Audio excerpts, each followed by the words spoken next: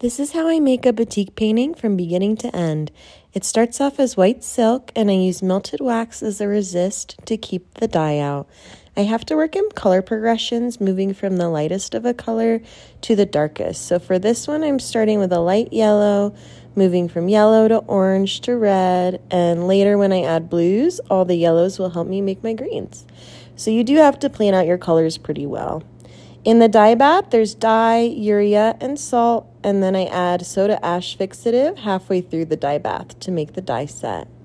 Here you see I'm just moving from color to color, and then now that I have all the warm colors, I'm going to take all the wax off by ironing and boiling multiple times.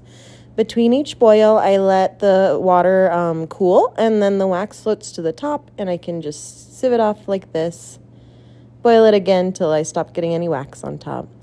So now that I have all the warm colors, I want to cover everything I want to keep warm and then put everything else in some blue. So we'll make blues and greens and purples.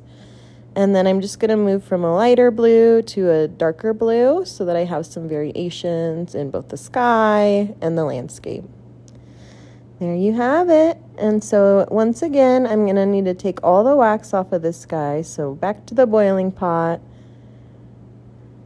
Boil it a few times, and then I wanted to stretch this one around some wood, so I'm just carefully stretching it around some wood with my staple gun. And in the end, it's ready to hang. Voila!